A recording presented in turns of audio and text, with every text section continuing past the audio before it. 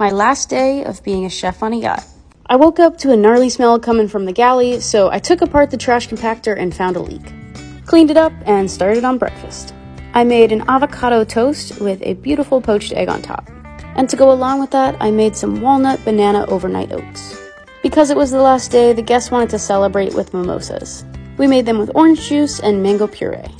For lunch, I kept it simple with turkey and roast beef sandwiches and some empanadas. After lunch, I cleaned the galley and then started freaking out because I knew I was going to be flying in a small little plane.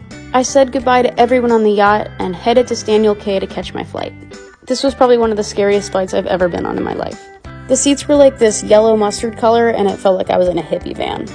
Thankfully, we landed safely and I was happy to be on a commercial airline. Flew back to Miami and then Miami back to Orlando. Now I head straight to my teaching job. Bye, little chef.